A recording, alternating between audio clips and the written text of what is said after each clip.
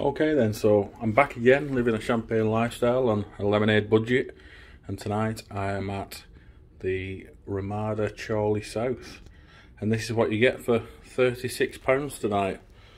Just have a quick look round.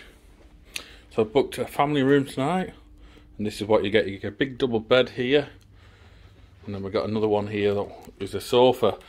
There's not a lot of room between them though, so I hope you're good with each other, because you really have nothing at either side of the bed.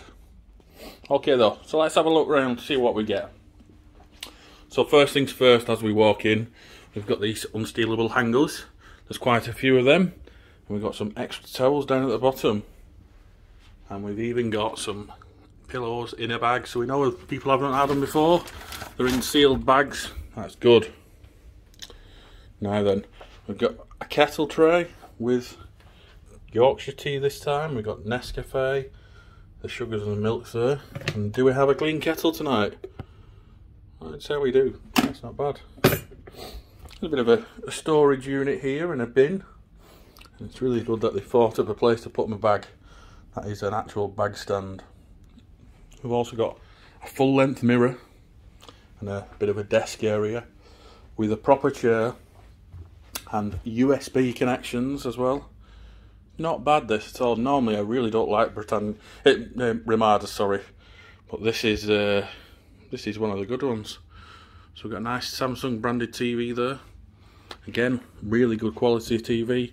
You should be able to connect to these if they're not in hotel mode. And we've got a nice another mirror there. Now you can scan that, and that'll tell you the menu that they're serving downstairs.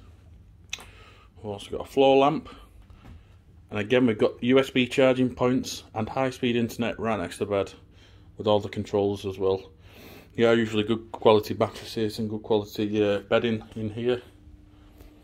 So that's good. Right, let's have a look at the bathroom. It's quite small and compact, but it's nothing like the Holiday Inn I had the other night. But yeah, it's not bad at all, this. Very clean in here, very modern. There's a nice sink there and a nice double shower. Only negative point I would say with this hotel is they give you this soap. It's called Roots. I'll show you. It's absolutely awful. It smells like dish soap, you know, drain or some sort of industrial cleaner. It does not smell nice at all. It's meant to be a luxury product, but it certainly isn't. But that aside, we've got towels, we've got a bath mat there on the floor, and we've got decent pressure from a not too bad shower head. It's relatively new. But I've stayed at many Ramadas, and I'd say this is the cleanest one of the lot. Toilet paper is not the cheapest either, sort of mid-range. Would benefit from a new carpet in here, until it's getting a bit rough in places. But it isn't quite there yet, so it's not bad.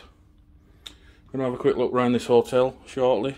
It has got a gym, but I've just asked about at reception how I get the key for it, and they've told me I need to fill out a health questionnaire form to use the gym. They want to know everything. Have I ever had any heart condition or chest pain? It feels like I'm going to the doctors. I don't see why I need to do this, to use an exercise bike. It's just a bit OTT, to be honest. Never ever had that at any other hotel. But hey ho, that's that. That's what they want to do. So we'll see what it is. So also you've got a restaurant here. Now when I did check in, all I could smell is like used oil. So that's not a good sign. I have eaten at Ramada's before, and I found the food quality to be quite low. It's not really value for money. They also do breakfast at a tenner. So, okay guys, so it's the next morning now. I actually had a great night's sleep in this bed. Really good quality, just like a Premier Inn bed this. But I then went for a shower. Just thought I'd highlight some of the issues I had. So first things first, when you flush the chain, this sticks in. That's not good. But the main thing was this shower. So there's plenty of pressure there. But someone has doctored the head up with a bit of insulation tape.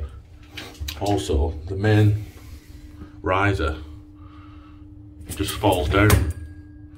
So when you're trying to have a shower, just dancing like this around, and then eventually just goes to the bottom and it'll be over here. So not good at all. Definitely needs addressing. Someone also commented on the video last night saying, what do you expect for £36? But I must stress, this is the first week in January, or second week in January, sorry, and these prices aren't this much throughout the year.